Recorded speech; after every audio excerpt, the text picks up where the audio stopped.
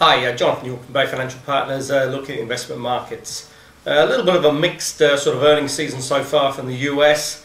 Some of the companies reporting slightly better than anticipated earnings, some a little bit sort of weaker. But interestingly, sort of guidance now, especially with the falling US dollar, is actually starting to sort of pick up for sort of Q3 and Q4. So it'll be interesting just to see how that sort of pans out if the US dollar does sort of remain weakish over the summer periods.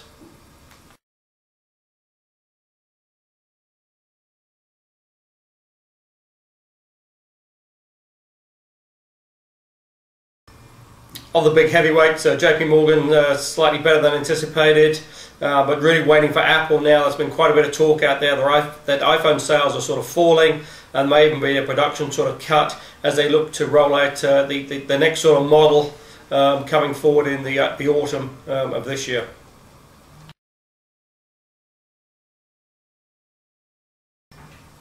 Interesting as well with oil, there was no sort of agreement on sort of freezing output. But interesting at the moment, you know, the sort of current freeze they were trying to agree to over the weekend, current production is probably around about sort of 1 million barrels or so less than that that sort of ceiling currently. So it'll just be interesting to see how that pans out. But certainly oil did fall a little bit on the back of that lack of agreement over the weekend.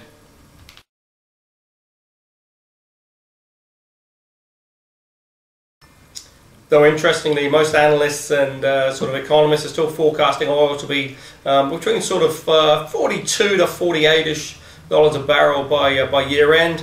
And interesting as well, the sort of supply-demand imbalance that sort of prevails at present should be sort of back in equilibrium, and indeed by sort of Q3 of this year we'll actually be consuming more oil than is being produced once again. So that'll just be interesting again to see how that sort of pans through and whether sort of production targets are sort of met and countries sort of keep their current sort of production levels going.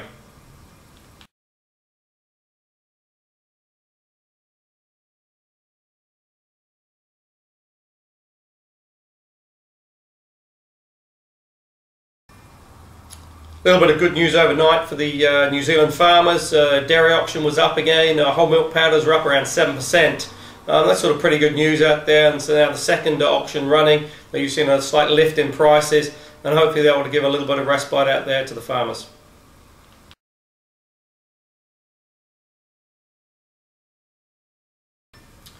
Also as well, we head into sort of the end of the sort of KiwiSaver tax year. Just got to make sure your balances are sort of up to date to try and get that maximum tax credit. You know, if you're interested in discussing what needs to be done, say call us on 0800 867 323.